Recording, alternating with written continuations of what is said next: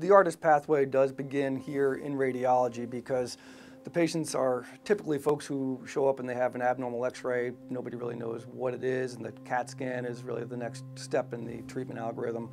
And from those CAT scans, there are a clear subset of patients that need more imaging, PET scanning, or need a biopsy of the lung or some other part of the body.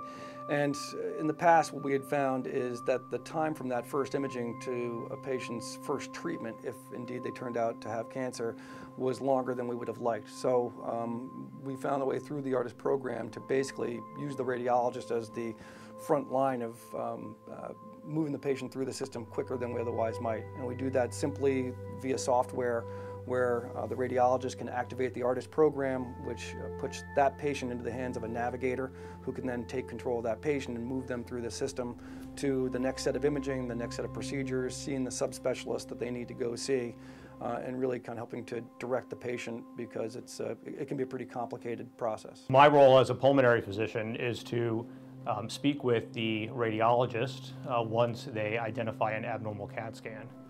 And from that point, I then work up the patient and determine what the best way is to biopsy them and to diagnose them with lung cancer. What we noticed several years ago was that we had enough tissue to make the initial diagnosis, but we oftentimes did not have adequate residual to then send off for the other molecular studies that in today's era is standard of care. And so you're sitting at home knowing you have cancer, waiting to just get treated and waiting to see your oncologist. And now, not only do you have to wait longer, now you have to come in for another procedure to be able to fully evaluate your tumor and then develop an implementation plan. So now we've sort of collapsed that. And so the wait is less. There oftentimes is no second procedure needed, so they don't have to come back into the hospital. They don't have to be readmitted. They don't have to undergo the potential side effects of another invasive procedure. They get most of that in one visit, and then instead of coming back in for another procedure in 2 weeks, they're coming back in to see their oncologist. The oncologist has all the information he or she needs to develop a plan, and now they're seeing the patient not just with, here's your diagnosis, but we need more, here's your diagnosis, here's what we're going to do about it. They don't always need to go from A to B to C to D. Sometimes they go from A right straight to D.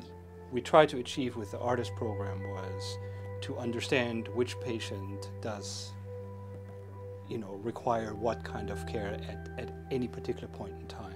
Once that pathway is initiated, certain sort of like bells go off in certain departments that say, hey, we have somebody here. When we first sat down to go over this, it was a subset of the Thoracic Oncology Conference at the time that decided to look at this, and it was Rob Chrisman from pathology and Christian Thomas from the New England Cancer Specialists, as well as Jason Yawak from pulmonary medicine. But we've added to that team the thoracic surgeons here from Maine Health.